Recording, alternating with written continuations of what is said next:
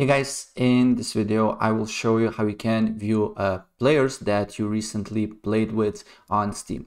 It's quite easy and straightforward, and it will take you less than a minute to do so.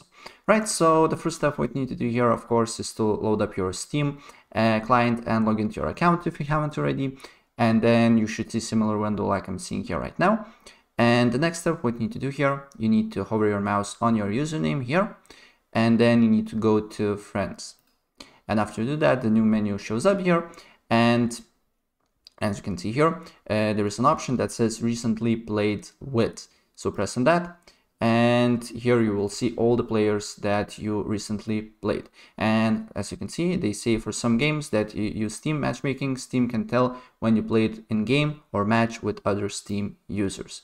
So after you play the game, check this option here, and probably you will see players that you recently played with another Steam account. Right, so that's pretty much it what I want to show you, and if I help you out, please press like button and subscribe for more. Take care, bye.